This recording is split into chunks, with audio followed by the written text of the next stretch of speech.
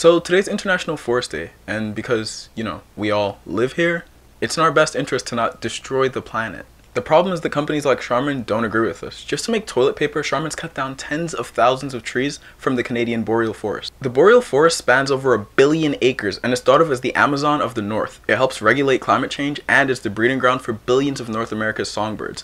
Plus, it's a super important home for the caribou, who've now lost over half of their original habitat. Industrial logging cuts down over 1 million acres of the boreal forest every single year, in part just to meet the demand for tissue products in the United States. Charmin's cut down trees that have been alive for centuries. They're essentially flushing the forest down the toilet while endangering an entire ecosystem and our environment. Let's stand up for the boreal forest and stop Charmin from flushing our forest for toilet paper. Toilet paper can be made with recycled fiber. Stand.earth leads on spreading awareness about this problem. They helped create this list of the best and worst tissue products. Stay up to date with this story and learn more about what you can do by following them on TikTok and Instagram at Stand.earth.